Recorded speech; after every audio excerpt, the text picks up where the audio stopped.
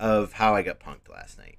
So I'm playing, you know, I'm looting, creeping around, doing my thing, taking what I learned from Tarkov and applying it here. So I'm, out scavenging around, and I hear footsteps, the footsteps sound. So I hear all the footsteps sounds. I hit my push to talk button. I say, "Yo, I can hear you. You friendly?" And the guy goes, "Yeah, I'm friendly."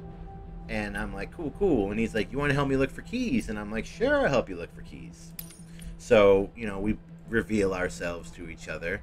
And he's like, "What are you looking for?" And I say, "Well, I'm looking for hardened metal," which, by the way, I'm still looking for right now. And he's like, "Oh, I got some. Here, I'll drop it for you." So he drops me a hardened metal. And I'm like, "Oh, thank you." And we're walking around looking for keys for probably 15, 20 minutes. A decent amount of time, right? We save each other from some monsters and all this shit. And then he goes, "Where's your extract?" And I said, "Oh, let me check my map."